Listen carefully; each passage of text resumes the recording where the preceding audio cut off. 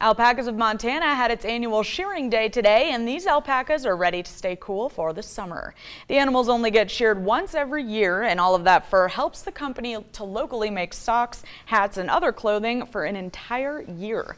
The farm, located in Bozeman, is the largest alpaca clothing company in the country. Once sheared, the fur gets sent to a mill to then get turned into yarn to make clothing.